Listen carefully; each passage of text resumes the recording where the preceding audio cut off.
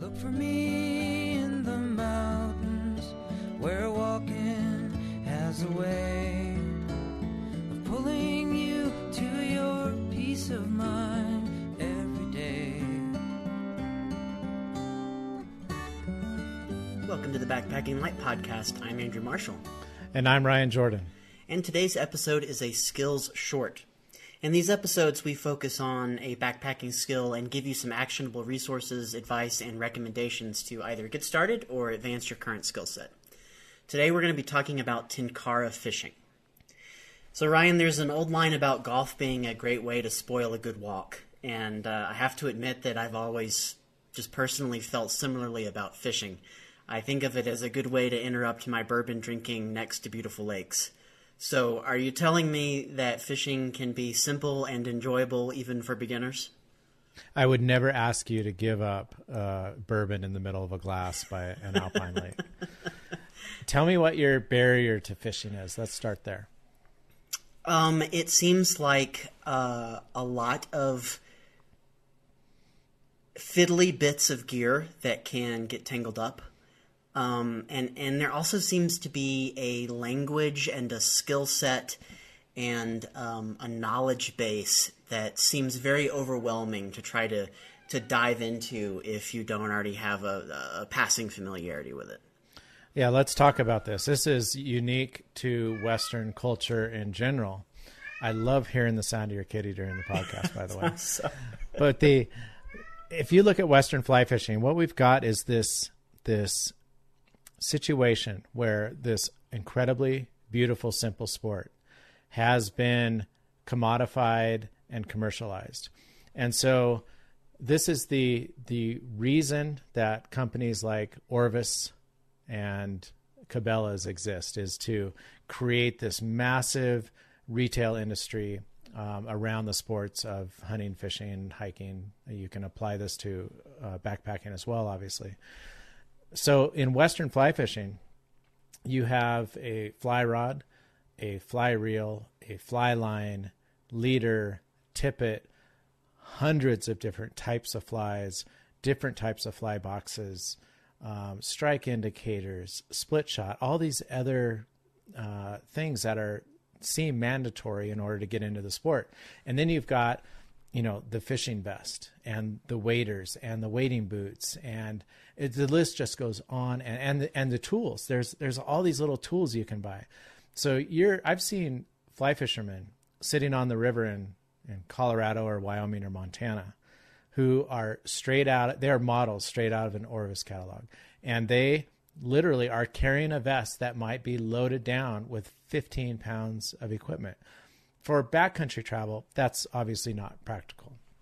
So one of the trends that we've seen in the last 15 years is this return to what we call simple fly fishing, and it's based on the Japanese method of tenkara, which is a very small, light, collapsible rod called the tenkara rod, a short line that can be attached to the end of that rod, and a fly. And that is literally all you need to enjoy fishing in the backcountry. Now, there's advantages and disadvantages to the method relative to a traditional rod and reel method in Western fly fishing. We can talk about that if you want. But for the most part, in the backcountry, I like my gear to get out of the way so that I can enjoy the activity more. And tenkara is lighter, it's simpler, and anybody can learn how to do it, whether it's a child or somebody who's never, ever fly fished before. Okay, so let's say I wanted to get into tenkara. What do I need, and where can I find it? I think the basic things are a tenkara rod, a tenkara line, and a fly. And most tenkara rod companies will sell packages containing these basic things. Tenkara USA is the original kind of tenkara tackle distributor here in the United States. They're based out of Boulder, Colorado, and they sell packages, or you can buy rods individually. Tenkara Rod Company is a little bit down market in terms of quality, but also offer great entry-level packages for people. Or you can geek out on tenkara just like you can everything else and buy an authentic tenkara rod from a Japanese maker. And, then you're up into, several $100s. But the goal is how can we minimize what we need to get into the sport? And the solution is a rod, a line, and a couple of flies. So help me out here, and maybe anyone who's used to quote unquote regular fishing. How are you getting the fish to the shore? That's a great question. So, here's a tenkara rod for those of you who are watching the video podcast, which is available to our unlimited membership. I'll do a show and tell as I talk here. Here's a typical tenkara rod. This is a Tenkara USA Hane. This is the older model. They've updated it with a nicer finish, but this is the original one that we distributed a decade ago. So there's no reel. So you can't reel a fish in, right? And these rods are longer than conventional rods. So they're, 10, 11, 13, even 14 feet long. And then you've got a short line attached to it, which is anywhere from, about the length of the rod to maybe 1.5 to 2 times the length of the rod. So the line length total is, 10 to 20 feet usually. And so the idea is, if you have a fish on, instead of reeling it in, if you're using a short line, there's a couple of different techniques. One is to hold the rod up as high as you can, bring the tip of the rod backwards to pull the fish in a little bit closer so that you can reach down and handle the fish. The second technique is to walk backwards on the shore and land the fish on the shore. That causes some stress to the fish. So if you're into catch and release, that is a less desirable method. And then the third method is is similar to the first one, holding the rod tip high and then grabbing the line with your other hand and slowly line in the fish until you can reach it. That's really interesting. When you minimize your gear and you start relying more on skills than on gear, I think one of the things that can happen is you end up with a more intimate relationship with what you're doing, and you're more aware of nature or your body or whatever your task is. And it seems like that might be the case here too. It's absolutely the case, especially when you actually get a fish on the end of the rod, because you feel so much more of what's going on. It's not dampened by a stiff rod, and you don't have a reel that is kind of protecting the fish's ability to break off your line. So a tremendous amount of skill is required on your part in order to, move the rod back and forth and change the angle of that rod so that when you get a large fish on that's fighting hard, you are part of that process, and much more skill is required to prevent it from breaking off. Now, at the same token, these tenkara rods are so limber at the tip that they're very forgiving. And I've caught some enormously large fish on tenkara rods that really, really surprised me. So, barring, steelhead or trout in the 10-pound range, which can be caught on a tenkara rod, and I've successfully done both of those, the rod itself is very forgiving. And for most alpine fishing, where the fish are relatively small, 16, 18 inches or less, it's proven totally adequate. So let's talk about line and flies. Are those things different than in traditional fly fishing, or is it the same stuff? They are absolutely different. A traditional fly line is fairly thick and fairly heavy, and the line has to be matched to the rod stiffness. And so it gets complicated if you want multiple rods. You have to have a line that's matched to that rod, and usually that line is stored on a reel, and so you end up getting several rods, several reels, and several lines that you have to deal with. A tenkara line's a little bit different, so I'll hold one up here. This is a braided tenkara line, and it's very, very thin. It's made of monofilament. You can get them made of silk and Dacron as well. But the idea is it's a very, very light line, much lighter than a traditional fly line. And again, you have these really flexible tips on a tenkara rod that allows you to cast this line without the line having to have weight to it. In traditional Western fly fishing methods, the reason those fly lines are so thick and so heavy is because they have to load this relatively stiff rod in order to cast them for any distance. You don't have that in a tenkara rod. You have a very delicate tip, a very delicate line, much easier to cast, much less energy required to cast them. In terms of flies, usually at the end of your line, you're going to tie a section of monofilament leader to it, and you're going to tie a fly on the end. Let's see if I can hold up this tenkara fly to the camera so it can focus. There we go. So you can see the fly there, and it is what's known as a reverse hackle fly. This part right here is the hackle. And the idea is, as you're pulling that fly through the surface, those little feathers move, and that's what entices the fish to make it think it looks like a bug.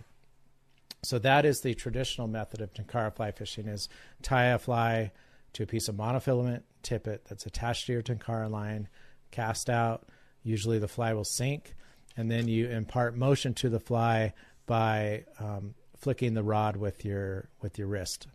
And that's the basic core method of tenkara. Now there's a whole bunch of other techniques and tricks you can do to impart different types of motion to the fly. You don't have to impart motion at all to the fly. But that's the basic design behind the tenkara reverse hackle fly option. And is there a culture of like boutique fly tyers in the tenkara world, just like there is in the traditional fly fishing world? I would say there is traditional tenkara method and equipment, and then there's modern tenkara method and equipment. Let's talk about traditional first. And by traditional, I mean authentic Japanese tenkara as it's practiced over there historically. And so in traditional Japanese tenkara, these flies have silk thread bodies and very sparse hackles, and usually a silk loop is sewn into the fly as the means to provide a loop to tie the line to the fly. Now, in a traditional Western fly fishing culture, flies look way different. And so we can take something like this, which is a kind of a grasshopper imitation that is made out of foam. And you've got, synthetic materials, a long hook shank, kind of a crazy looking thing with rubber legs and all this kind of stuff. If you tied this on the end of a tenkara line and were fishing with somebody who practiced traditional Japanese tenkara, they'd probably have a heart attack. So there is definitely an authentic way to practice the sport. And authentic's not the right word. Traditional way to practice the sport. And then there's modern Western fly fishing techniques, and there's no question that the two have melded. Now, some purists will say, well, that's not tenkara then. Well, it is. You're fishing with a tenkara fly rod, and you're using tenkara techniques to impart motion to the fly. And the type of fly that's on the end of the rod is probably not as relevant as the technique to fish with. Okay. And what about some of the other accoutrements that tend to go with Western fly fishing? Is there any need for things like strike indicators or things like that in tenkara? For the beginners who are fishing with flies underneath the surface, I think a strike indicator can be incredibly valuable. Now, with Western fly fishing, you have this heavy fly line, strike indicator, and a 6 or 8 or 10 foot section of tippet on the end before you get to your fly. It's not like that in tenkara. So I've taught beginners by putting a strike indicator 3, 4, 5 feet above their fly and training them to watch the indicator, because that can indicate when a fish is taking your fly. It's really difficult to see that as a beginner without a strike indicator.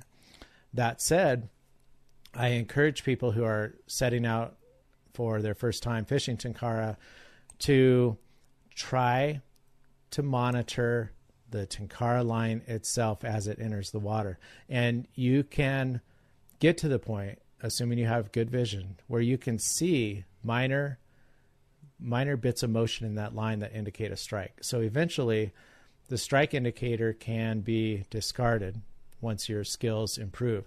And this, I think, is an important step towards practicing tenkara, because if you can get the strike indicator off your fly line, then you are able to have much more control over where that fly is in the water and the type of motion you can impart to it. So that's strike indicators. Second thing is, a lot of people will try to add split shot to get down deep so that they can fish a fly deep in the water column. A lot of times fish will hang out near the bottom of a stream bed, and you need to get down to reach them. And split shot is a weight is a weight. It is. The line. Yeah. Yep. It traditionally has been made of lead, although that is completely frowned upon now because of lead is so toxic to aquatic fisheries. But we can use non-toxic materials like tungsten and things like that now. But the split shot really isn't necessary for tenkara. It can be used as a crutch, but the lines are so thin in tenkara that they sink pretty darn well unless you're applying some kind of treatment to them. So based on the direction of your cast and where you drop that fly into the water, or how fast the water is moving, what types of currents are leading down to the fish that you're trying to reach, you can do a lot to ensure that that fly gets down to the bottom of that water column without using split shot. And again, this is part of the technique of tenkara. But if we take away strike indicators and we take away split shot, two things happen. One, we have more control over what that fly can do in the water, so it's not just sitting there dead. And we can feel the strike of the fish much more readily than we ever could with Western fly fishing. With tenkara, you can hold the rod above the water with a relatively tight line, and you can feel a fish bite your fly once you get pretty good at it. You can never do that in Western fly fishing. You have to have a strike indicator, and it's really difficult to get flies down in the water column without weighting them. All right. Any other tools that stick out to you that tenkara anglers may or may not need, depending on the use case? Yeah. Well, I'll share what I use. And so I've got a very small bag here that I use to actually house my gear. It's just a small zippered bag. It weighs a little more than an ounce. And I keep my fly box in here. I don't use a traditional tenkara fly box. I use a foam fly box because I have a habit of dropping it, and I want it to float because I don't want to lose my flies. And then I carry a couple of different weights of tippet. I have 3X spool of tippet, which is a little bit thicker, and that's used a short section to connect the tenkara line to the rest of your leader, your tippet. And then most of what the rest I use is something like a 5X. Sometimes I'll bring a 6X if I'm using very small flies. And this is just a little bit finer tippet that the fish have a harder time seeing, and allows you to be a little more stealthy when you present the fly to them. In addition, it gives the finer tippets give the fly a more natural motion. I do carry a tiny dropper bottle that is filled with very, very small split shot. I rarely use it. The only time I will use this is when I'm lake fishing and I know I need to get my fly down deep to trout that are very wary. Other than that, I do carry a small tube of floatant, and that floatant is used when I'm fishing dry flies in turbulent water, and I want that fly to stay afloat on the water. Other than that, I have a small pair of nippers that I use to cut the lines so I can save my front teeth from doing that, and then a pocket knife just so I can clean fish if I am eating fish on a trip. Other than that, the only other thing I really like to have is a line holder, and that's what this blue spool device is here. And the line holder is kind of nice because you can slide it over the end of your fly rod and up onto the cork handle. And this can be a way for you to carry the rod with the line attached easily so that you don't have to put the line away every time. And what about nets? Is there any reason to bring a net with you? So I'll show you this net here. This one has a carbon fiber handle. It's got a titanium ring on it and a light net. It only weighs about 2.5 ounces. I'm a big fan of nets in two scenarios. One, if you're fishing lakes and you're fishing for large fish, trying to manage a large fish coming into a lakeshore with a tenkara rod can be very challenging. And if you just let them flop onto shore, you might do damage to their mucous membranes at the skin surface, which makes them more prone to disease. So handling fish delicately, if you're in a catch and release situation, is really important. Now, this net I would never use anymore because we now know that this fabric causes damage to those skin membranes. And so there are now quite a bit of research has been done on fishing nets. And so now we have access to nets that are made of a siliconized material, almost like a silicone rubber, that does not damage the mucous membranes on fish. And so some of the new tenkara nets are a little bit heavier because of this mesh material, but much safer to the fish. So again, back to my scenarios, large fish in lakes. And then the second scenario is if I'm fishing in a very sensitive fishery and catch and release, I always want to use a net. I want to keep the fish in the water. I want to handle it as little as possible. So a net allows me to just bring the fish in, let it, chill out in the shallow water while I remove the hook. And then I can just drop the net to the side and allow the fish to recover and swim away. All right, well, let's talk skills. I'd like to talk about some skills for raw beginners and maybe some resources that raw beginners could use. And then also for people who are listening to this and they're like, okay, well, I've already done some tenkara fishing. How do I go to the next level? I would say the first place to start is to go to Tenkara USA's website and look at their video library. The founder, Daniel Galhardo, has done an outstanding job creating introductory fly fishing videos. Highly recommended.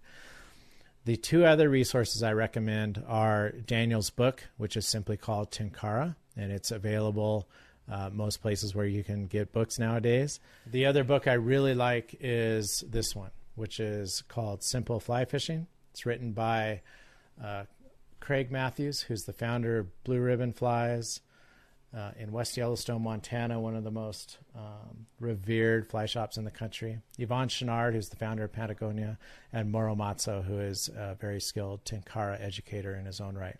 And Simple Fly Fishing goes into quite a bit more detail, talks about techniques, provides some very entertaining and interesting stories about tenkara fishing. And just both of those books and then Daniel's videos are a fantastic resource to start out.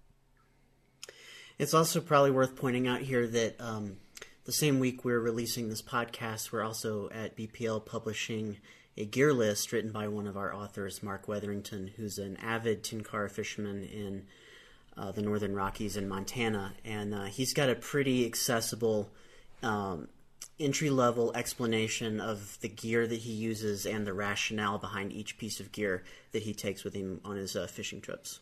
I love Mark's article because he goes into quite a bit of depth behind the decision-making that allows him to choose the gear he wants and makes it, as you said, accessible to the reader in case they want to explore a few different options.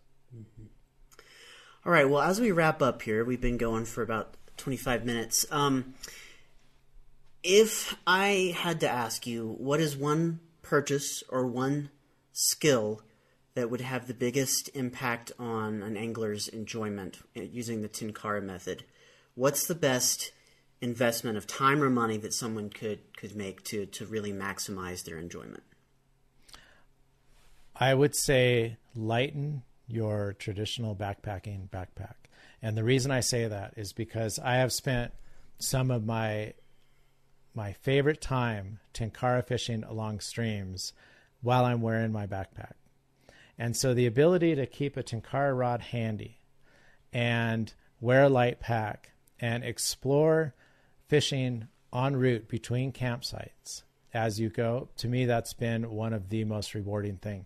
Traditionally, it's like get up in the morning, break camp, pack up, hike all day, get to another campsite in the evening, and that's where you fish.